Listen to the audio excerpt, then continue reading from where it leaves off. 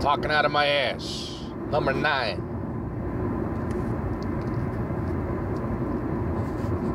Let's talk about expected value. I lightly brushed on the subject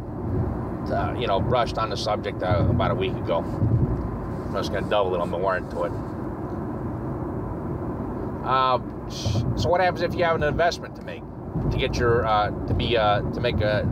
get your winnings or your profit? There's something in Illinois called Pick 3 plus Fireball, and they got a Pick 3, just a regular, right? Now here's the situation. What do? You have the option of playing $1, and you pick 3 numbers, and you win $500, right? That's the Pick 3 straight. You have to match all the numbers in order. In the exact same order that the numbers are picked. All right? Then, there's the other option. You play $2 and you win $1,250. $1,250. And that's with plus Fireball. And then what the plus Fireball is, it's actually you pick 3 numbers and then you pick an extra number on the side.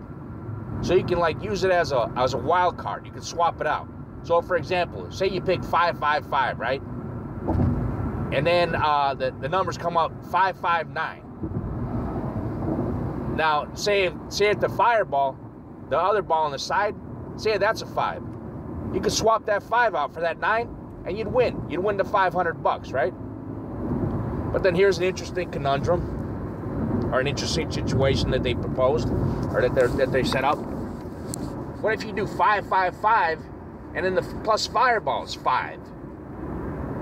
They say you can swap out that 5, that plus Fireball 5, for any of those 3 5s in your original numbers, and you win $250. So, the example: 555, the plus Fireball, the Fireball is 5. You win $500 for the 555, and then for each of those 3 numbers, you swap out that extra 5 on the side, the Fireball, for each of those numbers. So you win $250, $250, $250. So you end up winning $1,250 because 500 plus 750, the 250 plus the 250 plus the 250, 3 250s. 750 plus 500, $1,250, right? So what do? You play $2 for $1,250, or you pay $1 for $500? See, the thing about the Pick 3, there's actually a negative expectation value of 49 cents. So that means over the long run of playing Pick 3, you lose 49 cents every time you play. Not every time, but over the course of the 50 years of playing Pick 3, yeah, you'd expect to lose about 49 cents. So it's negative 49 cents expected value. But the Pick 3 plus the Fireball, if you go 555 and the plus Fireball is 5, the Fireball is 5, you win $1,250.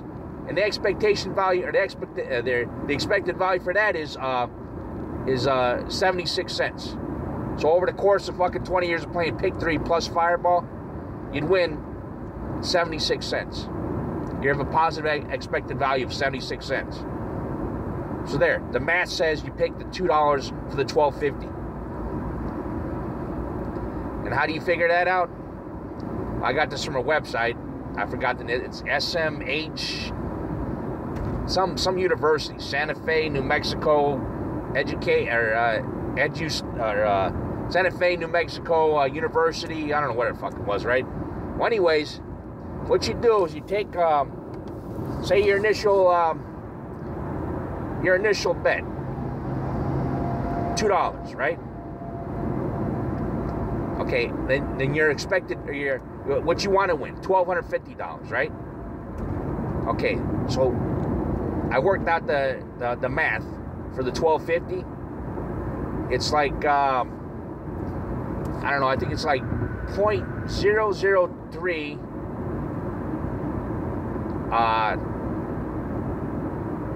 times 0.003 times 0.03 times 0.001, because the odds to pick the pick 3 are 1 in 1,000. Are 1 in 1,000, right? And the odds to pick the fucking the fireball, the pick 3 plus the fireball, we can swap out the numbers, 3 in 1,000. So it's like 0.003 times 0.003 times 0.003 times 0.001 times 1250. Then you subtract from the fucking from the probability that you're gonna lose. So you have a 0.997 chance of losing, which is like close to almost 100%, right? And you multiply that by your initial bet, $2. And if you do the math, that comes out to 76 cents, positive 76 cents. So like, I'll do a simpler example for the math. Okay, let's do pick 3, just the regular. You win $500, right? Your odds of picking the pick 3, 1 in 1,000. That reduces, that 1 in 1,000 can be converted to a decimal. It's 0.001, right? So 0.001 times 500 is 50, right? It's 50 cents, right? 0.50, right? Subtract that from your the odds of you not winning times your original bet. The odds of you not winning the pick 3 are 0.999. Multiply that by 1. It's like a little less than 1. I don't know. It's something like 1, right? What's 50? What's your 50 cents minus your 1? That's a negative 50 cents. That's how you figure out the negative 50 cents. That's your expected value over the course of 20 years of playing pick 3. Negative 50 cents.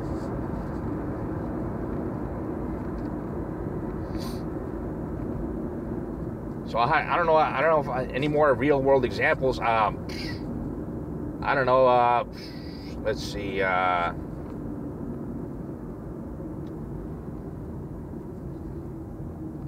Say if you're driving somewhere, right? Costs you $10, right? It's for a job, right? You expect to make $60,000, right? And say you got another option. You go to you only have time for one interview, right? I brought up this situation last week, but this is a little more extensive or a little more complicated. Say, okay, so you got like a 10% chance of getting like a $90,000 a year job, right? But you have to spend $10 of gas to get there, right? And then the other fucking job, it's $45,000, but you got a 90% chance of getting it. And you have to spend, say, $20 on gas to get there. Which do you choose? I mean, you can't quantify time, really. I mean, you know what I'm saying? The only thing you can quantify is the gas that you put into going to the job, right? For the interview, right? So it's $10 times. No, sorry about that. It's what did I say? 45,000 times like 90% is like 40,000 or is 40,500, I think. Let me see. 360. I think it's 40,500, right? Multiply that by 90%. I mean, that's a 90%. So 40,500. Deduct that from the chance that you won't get the job, the 10%. Subtract 10% times $20. 10% times $20 is what the fuck is that? It's $2. $2. So you have $40,500 minus $2. You get the $2 from the probability that you won't get it, the 10%, times your initial investment of the gas, $10. That's how you get the $2, right? You get the $40,500, the probability that you'll get the job, times your potential winnings, your potential earnings, which is $45,000. That multiplies out to $40,500. $40,500 minus $2 it's $40,498. $40,498. So that's your expected value for that investment of your gas to go out to this job interview. And like I said, you can only pick one interview. You only got time for one interview, right? For a job. What about our other example? You're at 10% to get a $90,000 a year job. And the gas it costs, like I said, $10. So let's figure it out. You take your potential earnings, 90,000 times 10%. That's 900. Or no, that's what is that? Let's see, 10% times 90,000. It's 0.1. It's $9,000. Sorry about that. So 9,000 times, or sorry, minus the probability that you won't get it, the 90%, multiply that by your initial investment of $10, which is $9. So that's $9. So that's $9. The 10% times the 90%, the probability that you won't get it, and that's your one part of the equation. You got to think of it like halves, you know. The minus or the plus, that's like the half. It's halved in between.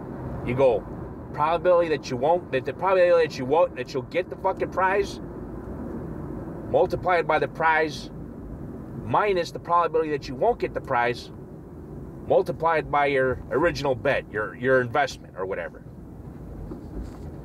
So here we go back to our fucking example.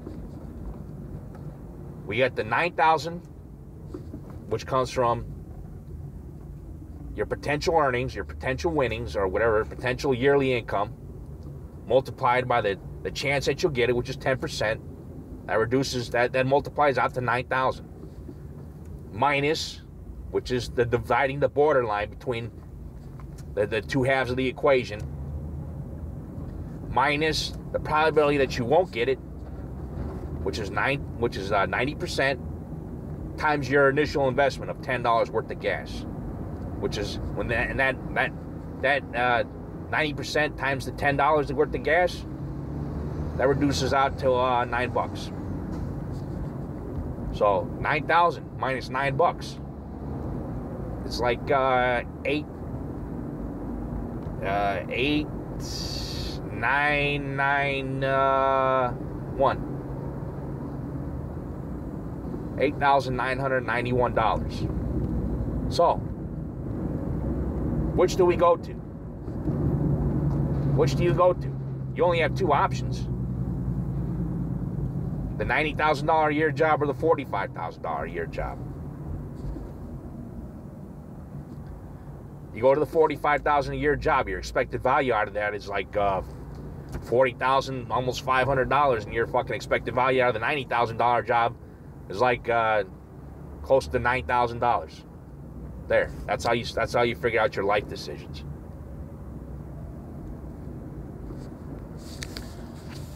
So let me think of something else. Like I wrote a bunch of shit down. Oh yeah, the fucking I'm just rehashing old shit, but I feel like I gotta like explain it more for my last fucking talking out of my ass. I want to talk about the conversation. How do you conversate? How do you make conversation with women, especially on the first date? I brought up yes and, that concept. Like, you take something that they're saying, and not only do you fucking agree with it and you play along with it, but you take it to a heightened level. Say they're at a level 1, you take what they're doing, you make it a level 2. I mean, eventually that scene's going to play out. You'll talk about something else, like I said before. But, you know, of course, you know, like any, you know, they're going to figure that out eventually. You keep on saying, oh, yeah, I agree with that. Yeah, sure, you know. So you want to mix it up with some questions, or maybe, you know, or maybe you contradict them a little bit. But then you go right back into the positive, the conversation, the yes-anding them. You know, mix it up. Because, like, you know, say you're on a poker table, you're playing Texas Hold'em, right? You keep getting, like, ace-queen, right? And then the flop comes up, the flop keeps coming up like aces. Like, you get an ace, 9-8 on the flop, right? Say you keep getting those aces. Say you keep getting dealt like an ace-king or ace-9 or ace-5, and you keep getting an ace on the flop. You don't keep like, you know, over betting the pot. They're eventually going to figure it out that you, whenever you got an ace, that you're going to over bet the pot. So you mix it up. You slow play them a little bit. Maybe you wait till a king pops up on the turn, or maybe you fucking, you know, you make them, you know, you just slow play it a little bit. You check, man, or maybe you check raise on them. You don't keep over. You don't keep over betting the pot if the aces keep coming up, because they're going to figure it out. Exactly, with the same thing with the women. They're going to eventually figure out that you're fucking yes-anding them. They're not going to know the exact technical term for what you're fucking doing, but they'll figure it out eventually. You know, your pattern or whatever, so you mix it up with some questions.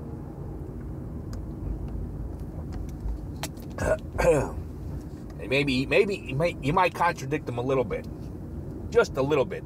Say you're going like 90% yes and, you go maybe 5% questions, the other 5% you contradict them a little bit.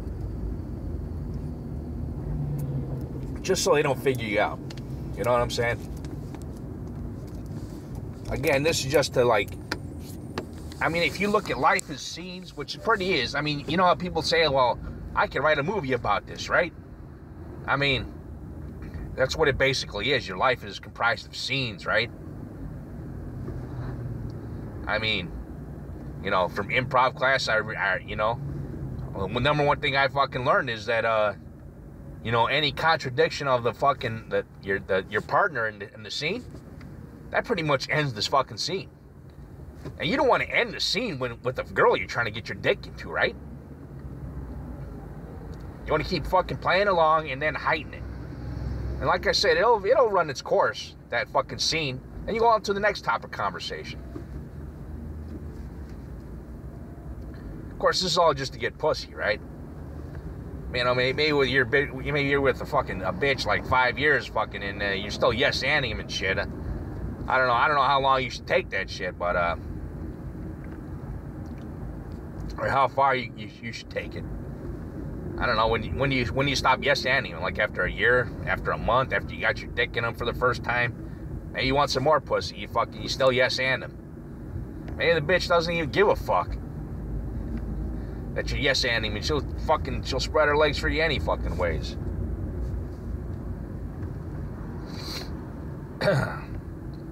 So, you know, like I said, that's a big thing in improv. Don't ask questions, yes-and them. Of course, they would never let you contradict your partner. You would have to constantly yes-and them. But I'm just saying, in real life, you know, eventually you kind of disagree. Like I said, 5% of the time you disagree, 5% of the time you ask questions. The other 90% of the time you're yes-anding him. Just like a good poker player would always mix up his fucking plays and his bets. You know, if he keeps hitting his hand, you know.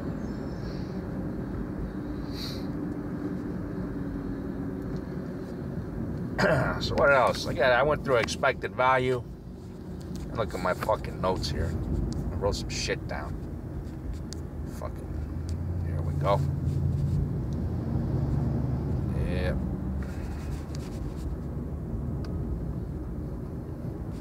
Damn, I talked about everything I read on my fucking notes. Unbelievable.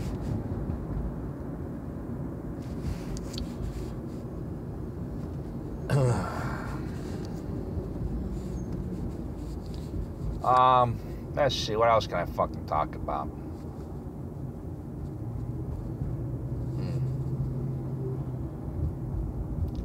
Guess I like to talk about strength training too. And I miss it and shit, you know.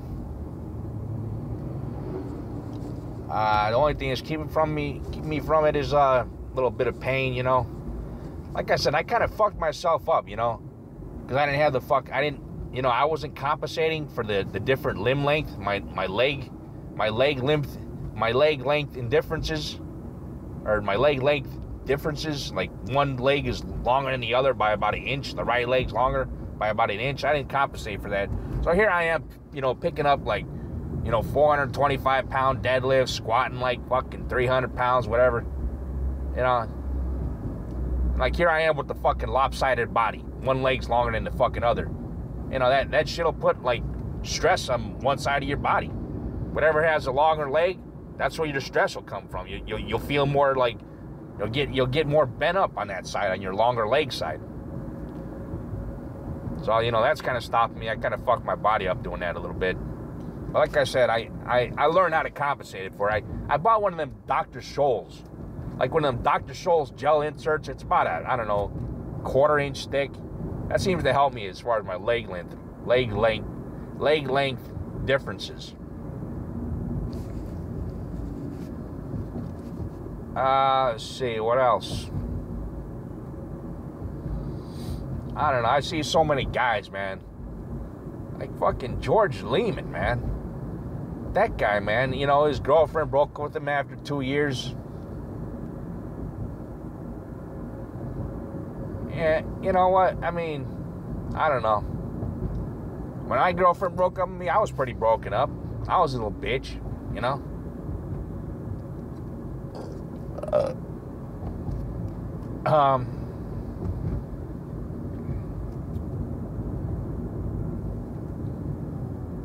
Yeah, I was a little bitch. My girlfriend broke up with me. But I went right back into finding a new girlfriend.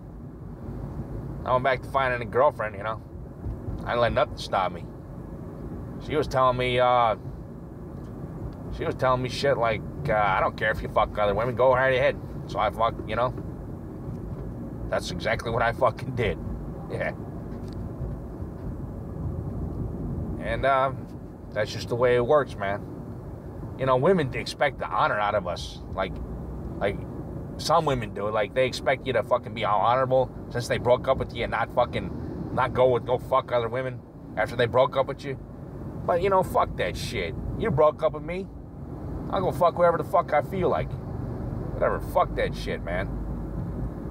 Fuck being honorable about anything with these women, man.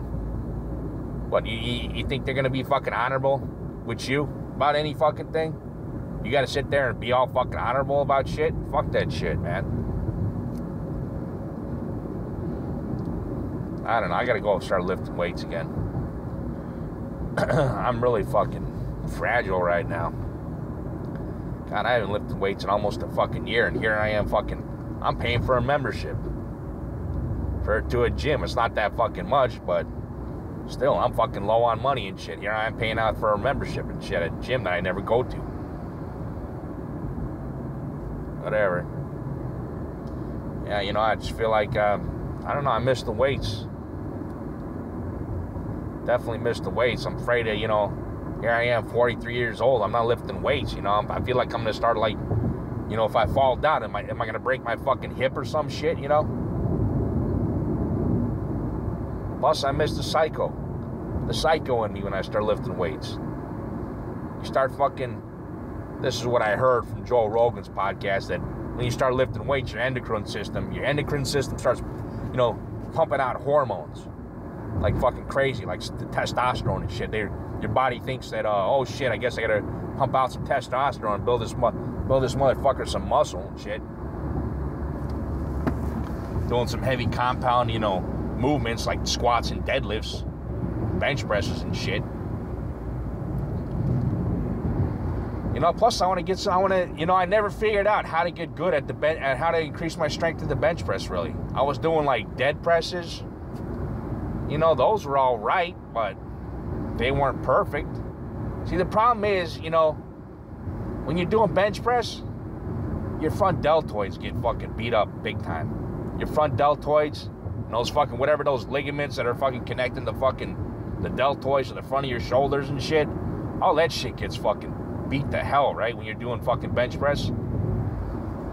Now, a person on steroids will continue doing bench press 3 times a fucking week. But since you're not on roids, you got to mix it up. You got to change the angle of the fucking shoulder joint, the front deltoids. You still fucking work out that muscle and shit, but you put it at a different angle. I was thinking like overhead press, but still, that doesn't really hit the fucking pecs and the deltoids and the tris. It hits the triceps, but not so much the fucking pecs. It hits the upper pecs. But still, when you're fucking bench pressing, it hits the upper pecs, the middle part of the pecs. It hits the front deltoids. The shoulder press, it hits the fucking, I think it's the top delt, the anterior delt. I'm not even sure.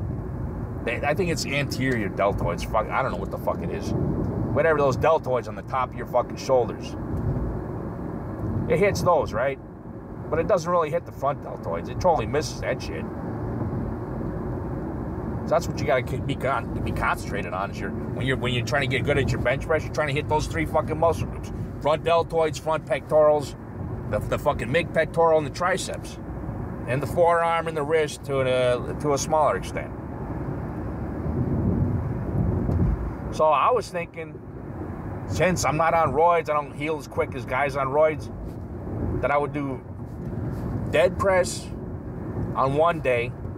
And then fucking, I know I hate Smith machines. I talk a lot of shit about Smith machines. But that's the only way to do a that's the only way to do a bench press with the weight that you can actually get underneath, and you can use one hand because the fucking bar is stabilizing the machine. You know, the bars and wobbling or fucking around. You ever try to do like a one-handed bench press? It's damn near fucking impossible. So I was thinking Smith machine. The only thing I'm worried about is there's really no fucking tension on the negative movement, on the downward movement. You only get the tension when you're pushing upwards, away from your chest. So I was thinking one-handed fucking Smith machine bench press. I don't know, maybe I do that dead. I mean, because the problem with the Smith machine, you don't have any crossbars to fucking to catch the bar if you fail. The only thing you have is those little fucking tabs, those metal fucking, they're not tabs, but they're kind of like tabs. You swing out, you put it underneath like at a certain stopping point for the bar to rest on. If you fucking if you fail, if you miss the rep, you have those to fucking catch the bar. But still, they don't exactly, they don't exactly rest. You can't exactly rest the bar on your fucking chest. You have to have like a quarter inch above your fucking chest, or you're not gonna get under. You're gonna get stuck underneath that fucking thing. And if you put it too fucking low, those tabs, those fucking catches, or whatever those safety catches for the bar to rest on, if you put it too low, it's gonna fucking have to crush in your fucking chest. You're gonna be stuck underneath that fucking bar. That's the main point of my fucking training program. My training sessions are. I miss a lot. I count going up a quarter of the way as a fucking gain. Because I mean, if you look at the bench press, it's actually 2 movements. It's actually when the bar first comes off your fucking chest, you're not using triceps and shit. You can test this out on a fucking cable pull down tricep machine. Try to fucking use your triceps. Try to do a tricep push down with the cable machine with your triceps, with your fucking forearms touching all the way to your bicep. Try to touch your wrist to your bicep, both wrists to the bicep, and try to do a tricep push down. And see how fucking strong you are. You can't do it. But if you fucking somehow extend the fucking forearm and make like a 90-degree angle at your elbow, from the forearm to the fucking tricep, to the back of the arm, you'll be able to push that fucking weight down. You'll be able to do tricep push down. So what does that fucking tell you? There's no tricep involvement when you got when the bar's resting on your chest on the bench press. None whatsoever. It's all front deltoid and there's pectoral muscles involved.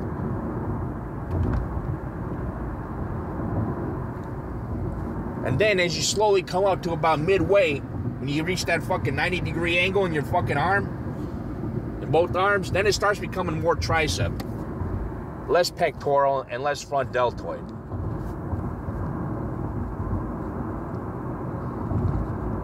So, like I said, I'm going to try one-handed Smith machine bench press.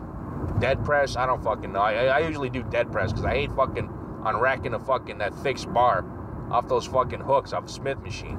There's something about it, about twisting my wrist and then setting myself up, my wrists up and shit, to get the fucking, get in position with my hands and shit. I know it's a fucking Planet Fitness fucking bullshit machine, Smith machines, but I'm thinking, there is some fucking use to those. One-arm movements. When I was working out at Planet Fitness, I was doing like one-handed deadlifts. There's no way you can do one-handed deadlift with about 200 pounds. I mean, I've seen people do it. I've seen people do it, but still, they practice on that for fucking probably years and shit, trying to get that fucking shit, level and shit. And you really have no control over a one-arm deadlift or one-handed deadlift. None whatsoever. It's all wobbly and shit. Even if you do find the middle of that fucking bar, it's still going to be fucking wobbly. The Smith machine, you can do one-arm deadlifts. You can do one-handed deadlifts. You can do one-legged deadlifts quite easily. Only problem is you don't fucking get that fucking... You don't feel any tension on the way down. It's all tension, moving the bar against gravity and shit. That's the only place where you get the tension, when you move the bar against gravity, not gravity. Well, that's enough talking shit out of my fucking asshole. Good luck.